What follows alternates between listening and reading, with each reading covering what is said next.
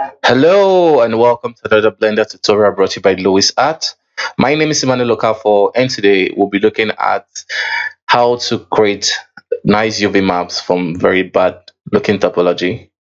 So what I mean by this is I have these two examples of Susan right in the viewport, and we can notice we have one looking really nice. The topology looks clean, and this is perfect for animation, for instance.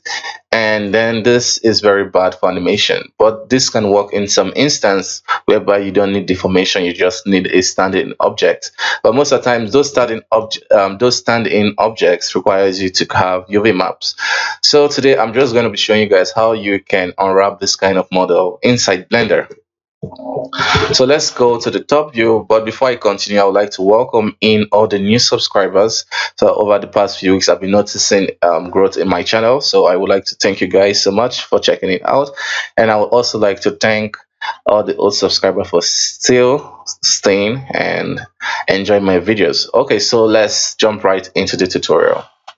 So right in the edit mode, so what I want right now is to create a seam around the ears, okay, and also divide the head so I can unwrap it properly.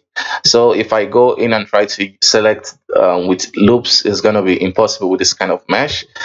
So that's why this method is very helpful. So if I switch to wireframe mode and also switch to face select, I will just box select this ear and hit unwrap. Okay, now I can hide that. I will also repeat it here, unwrap and hide. And finally, I am going to select the back, then unwrap and hide, and then also unwrap. So I'm going to unhide everything, and now we have this mess here.